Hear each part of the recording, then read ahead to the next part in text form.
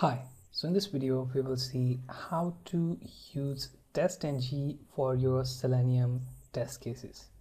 So first thing, open Selenium on your operating system and go to File menu, click on New Options and select Java Project.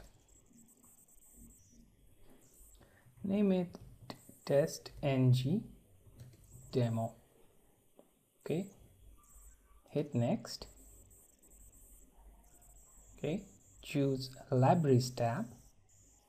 Here on your libraries, make sure you have most of your libraries listed. Okay, you can add more libraries simply by selecting add external jars. Now you can add Selenium into it. Okay, you can also add additional jars simply by going to Selenium's lib folder, select all of them and open. Okay, so you'll find all the libraries listed here. Make sure that you have downloaded these from official Selenium HQ website. Now that you have everything ready, click on finish so that your project gets listed here. Now we are going to add a new class, which is basically going to be TestNG class. So go to new and then select other. Here from this wizard, select TestNG class. And now here select class name as sample test. Okay. Now you can give it package name if you want. You can browse for it or keep it as is. Package name should be, let's say, like TestNG demo. Okay, give it before and after method if you want. Create source folder, point it to TestNG and src. Okay, now finish it. I'm going to remove annotations because I want to use mine.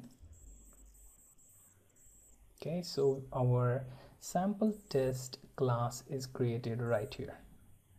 Okay, now I'm going to remove public void f and instead replace it with sample test, or you can change this to, let's say, our test name, which is going to be verification of title. So verify title. All right, now we're going to add our Selenium WebDriver code here. So give it WebDriver driver equals to new Chrome driver. Make sure that you have Chrome driver installed, or you can simply write Firefox driver. Now type in driver dot get. Inside this method we are going to type in google.com. After that I'm going to create a string name actual, and here I'm going to collect driver dot get title. So title of that page is stored on this string. Okay, now I'm going to use assert and then call for assert equals. Make sure that it is for class org testing assert or org testing assert, which is here byte actual and byte expected. For boolean and boolean we can use that as well. Okay, so change this actual to capital A, and for expected simply type in Google. Okay, so this is our simple test here. I'm going to use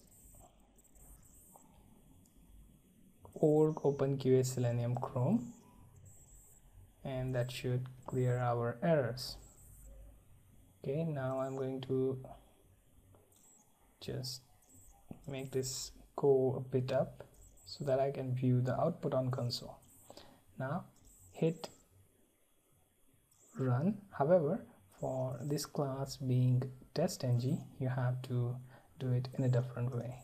So simply go ahead and inside your package select sample test.java file, right click on it and run as TestNG test.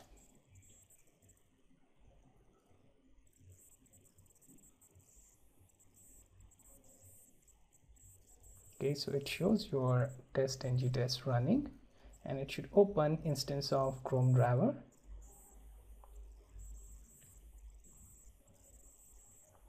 And it should check this title of homepage and show you the test result. Let me close this window and here you will find results of our test. It says test run 1, failure 0, skips 0. And it also shows you these time taken by each class. Okay, so basically time in milliseconds is shown here. Okay, so our test verify title is passed. So in future I will show you how you can run multiple tests and how you can use TestNG effectively in other test scenarios.